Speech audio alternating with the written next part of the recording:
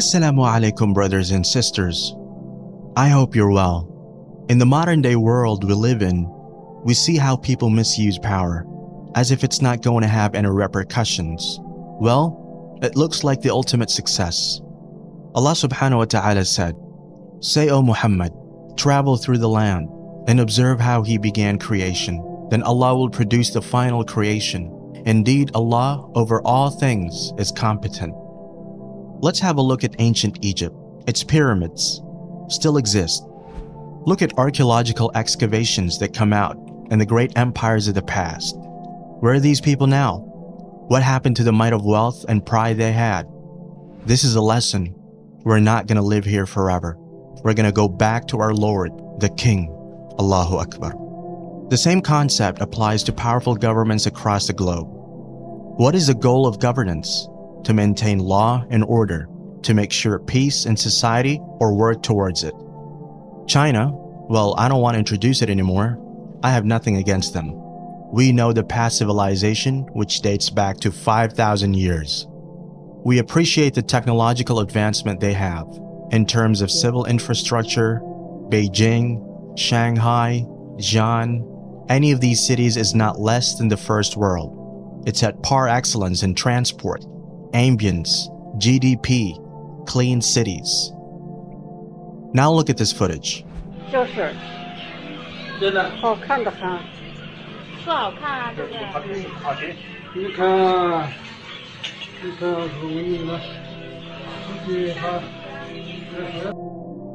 It's heartbreaking, isn't it? How dare these people? What level of ignorance is this? A'udhu billah. When you don't like someone's faith, you can just stay away and mind your own business. Imagine the money put into it. What are they even trying to prove? By the way, this is not going to bring any good.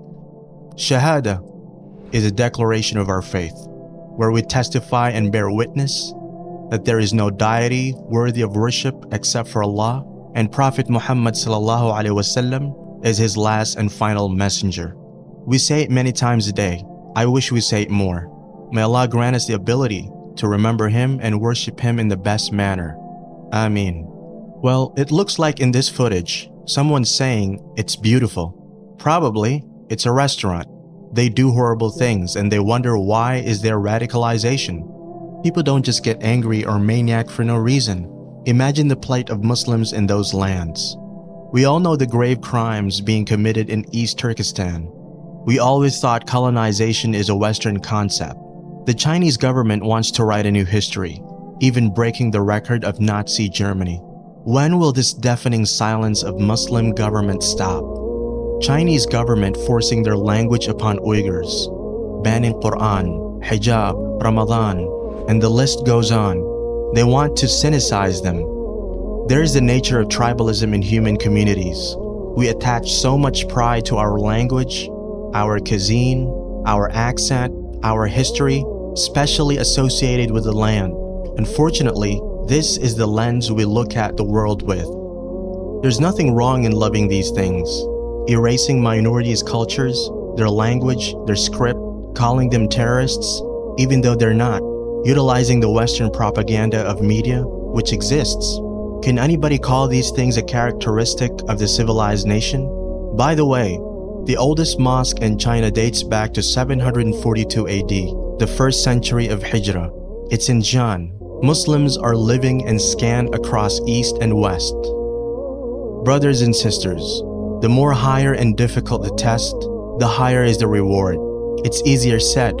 Our hearts ache for Muslims of China, especially in the Uyghur region. May Allah grant them freedom and prosperity. Ameen. That's it for today, brothers and sisters. I hope you liked the video. Let us know your thoughts in the comments section below. We would love to hear from you. Hit the thumbs up button, subscribe to the channel, turn on the notification bell, share this video with your family and friends. Until next time, Assalamu alaikum.